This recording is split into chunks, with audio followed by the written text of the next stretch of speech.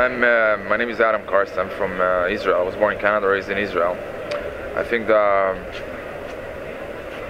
the main way to solve the issue in Israel between the Israelis and the Palestinians is education. So from childhood, you have to educate the kids that people are equal. Doesn't matter your race, your religion, where you're from. Everybody are equal. And once you teach kids that they shouldn't hate but love, then you eliminate that problem of hate. That's about it. In answer to your question, do I know anything about the Arab-Israeli or the Palestinian-Israeli situation? Yes, I followed it over the years. I had great sympathy with the Israelis and the Jews at one time, but now I think they've kind of adopted something they learned from their Nazi oppressors. And I think the main reason why nothing is getting done there is because of the interference of USA foreign policy. Well, I'm part of the anonymous movement, I guess, and very much involved with the Occupy. But I feel that the Palestinian-Syrian situation still remains the main cause of all the problems in world peace right now. And particularly our government's involvement in that, in not supplying the kind of energy that we need to provide for a peaceful solution, but instead to furthering our usual military-industrial complex way of life that we have in our country. And the Palestinian state has equal rights with every possible way with the Israeli state, and the Israeli state has every right to a completely peaceful behavior there also, but peaceful is the bottom line, and that's not what we've been encouraging over there. Yeah, so I think that the Israelis have most of the power, so it would be the quickest path to a solution if they were willing to be the most generous. I don't think that I think they need to give up a little bit of space. Yeah, I think it's a little complicated because you've got two sides that they aren't really listening to each other anymore. And they need to be brought together by some sort of a third party, somebody without a horse in that race.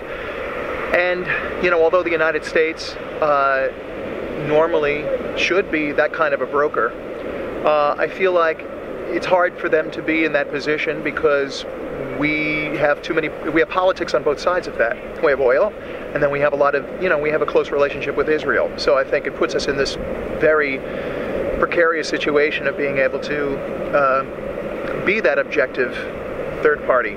However, on the other hand, maybe objectivity should be tossed aside. Maybe it should be in our interest to bring together two parties that we actually want to have peaceful and that we actually want to have stable in a Middle East that it's in our interests to grow more stable. Even if it's in our greedy interest to have, a more stabilized Middle East for oil and energy futures. But something needs to happen, and it's unfortunate, like I said in the beginning, it's unfortunate that both sides really, I don't think have an interest in listening to each other anymore. I just think it's business as usual, emotions as usual, and, hopefully, I want to be wrong. Hopefully they'll get to the table at some point and really seriously want to resolve the problems. The solution to the problem will lie in changes in the religious demography. So the more people that become less fanatic or less fundamentalist in the two cultures, the better probably it is for the area. I think the people over there need to respect each other and work something out. But as a Christian, I also believe that God gave Israel to the Jewish people because it was the chosen land. So we need to hold true to our faith, but that doesn't mean that we disrespect people of other faiths or the Palestinian as a people.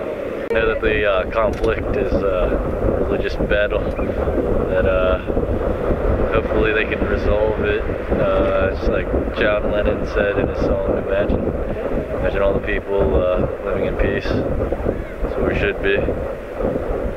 I'm Jewish, and I think the Palestinians and the Israelis need to put down their arms, sit down, and negotiate.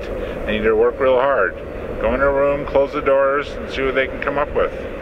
The little I know about it, it's a terrible situation, and been a terrible situation for a long time. The Palestinian-Israeli situation has been going on now for quite some time, over 70 years, and there's no resolution to it, and I think that the reason for that is that the powers that be want to keep the situation inflamed, and they'd rather not have a solution, because it serves the global agenda, the globalist agenda. To me, I think that war is silly. I mean, it's risking lives, and it's not making anything any better. It's not getting towards any solution in a civil manner. I mean, I feel like people could just talk to one another. You know, we're all here for the same reasons, to live life, and regardless, there are different opinions and there are different views, but if you can just learn to get along with everybody, I feel like that's the conclusion, that's the solution that we all need to come to. Not just within other people, but within ourselves. I believe for there to be peace between Israel and Palestine, Israel is going to have to recognize the Palestinian state. It's what's happening over there is absolutely tragic. There seems to be no... Human life has a very low cost, and it's just every time you turn on the TV, you're reminded of it. I have to see this. I'm reminded every day. Low priority for human life. It's disgusting. I can't believe this is going on. I think the Palestinian people should have a country of their own, just like every other people. I don't agree with all the repression Israeli puts on them.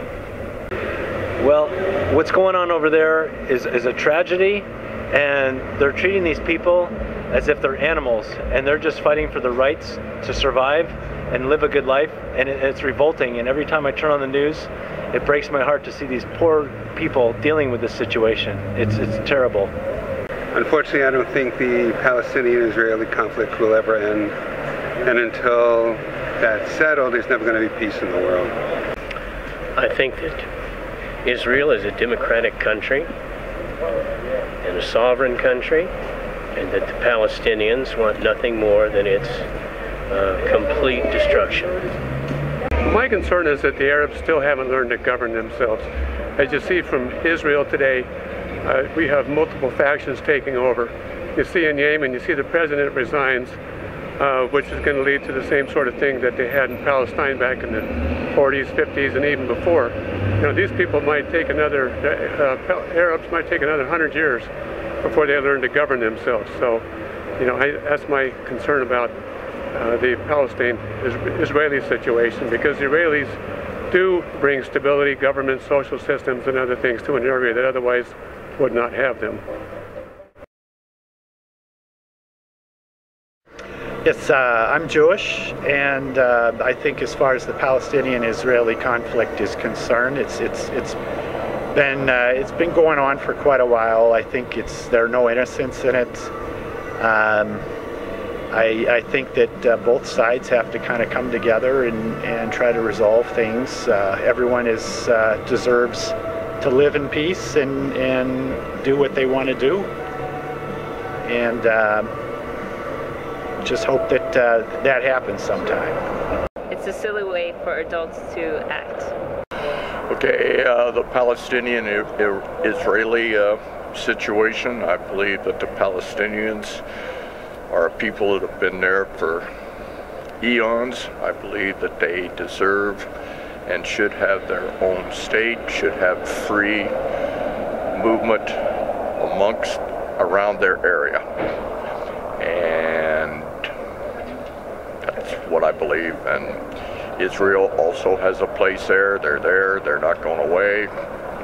And they need to get along, and I think they have to do it separately, with not Israel necessarily in control of the whole area. Yes, I really don't know enough about it to comment intelligently. I know it's a problem and a big issue we'll have to deal with, but that's about all I really can say about it. I don't know a whole lot about the situation, but what I do know is that both the Jews and the Palestinians are fighting over the same territory, both claiming that they have ownership and never coming to any resolution. Well, you know, I think it's a pretty muddy situation over there. I think muddy and oil. And I think a lot of everything in the Middle East has to do with oil, and I wish I could say it was anything different, but I think that is mainly is what's going on down there. And our presence there, I think, really is about having our place in the Middle East just to kind of keep our foot in the door. The way I see it is that Israel right now needs to be held accountable for their illegal occupation of Palestine, the human rights violations that are occurring, these issues of racism, segregation, apartheid, words that Americans and Israelis don't want to hear. They are here, and I am saying them. People around the world are saying them, and it is time for government officials and Israeli leaders to start listening. We will not turn a blind eye to these horrific events, and we will give Palestinians a voice here on U.S. soil. We are in solidarity with Palestinians around the world as we fight for justice, fight for freedom, fight for equality, fight for all these things that is the foundation, supposed foundation of this country.